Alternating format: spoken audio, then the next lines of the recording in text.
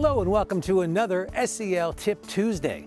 Today we're at Mount Vernon Elementary where we're going to be visiting with Damian Velasquez special education class. Now he's going to be doing some family circle time and some mindfulness exercise. So come with me and we'll see how Damian does SEL.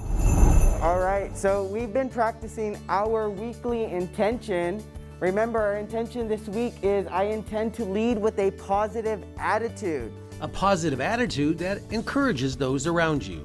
Giovanni, I like the way that you try your best in mainstream and you always have a positive attitude.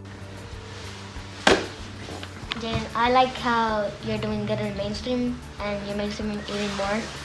Sharing a kind word in the form of a compliment. The goal is to build self-confidence with everyone involved. It's one of those societal norms that, everybody knows how to do. So teaching them how to give compliments to their peers, then they can go ahead and take that and give compliments to their peers in mainstream, their peers, their teachers, their parents, their family members. Breathe in all that positive attitude and exhale any negativity. Mindfulness exercises and breathing techniques are designed to create that safe space to help these young people become more self-aware of their emotions while gaining the coping skills and the tools needed to self-regulate. They're allowed to decompress. Maybe something happened in the morning or maybe something happened at lunch recess.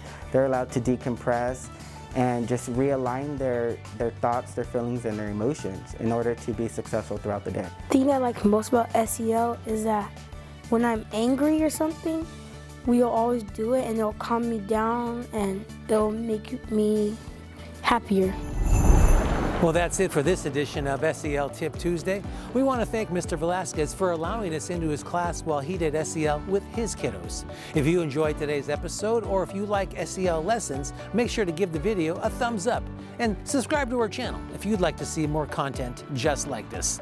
We'll see you next time for another SEL Tip Tuesday.